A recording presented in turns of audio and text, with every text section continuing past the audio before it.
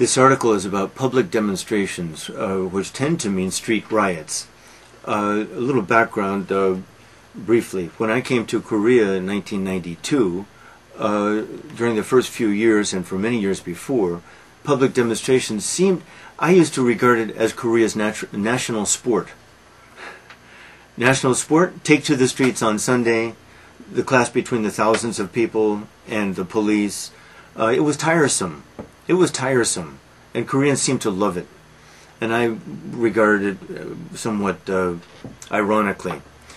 This article is about one-man rallies because the government has had to try to prevent this public display, especially the violent confrontations between the police and the rioters, and especially those that involve pipe bombs and other weapons that kill or hurt people.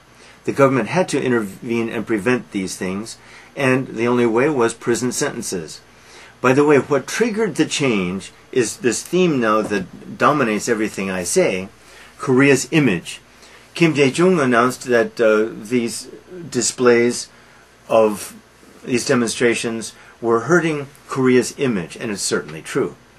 It has been almost the image of Koreans, the taking to the streets, police,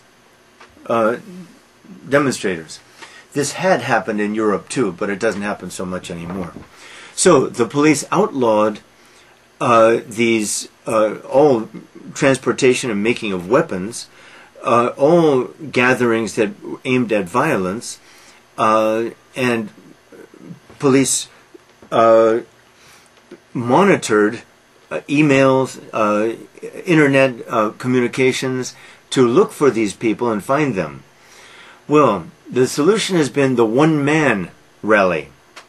When one person with a placard, some kind of big sign, stands in front of the government building or a foreign embassy or some company, and then these people are sometimes make their protest in relay. That is, I will stand there for 2 hours alone, then I will be replaced by someone else who will stand there for 2 hours alone.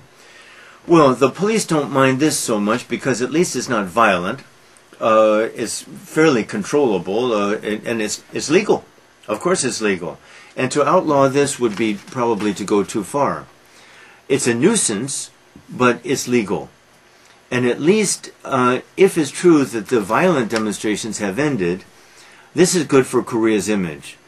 And it's remarkable. I'm so struck by this idea. I guess it's obvious, but image is everything. Image is everything.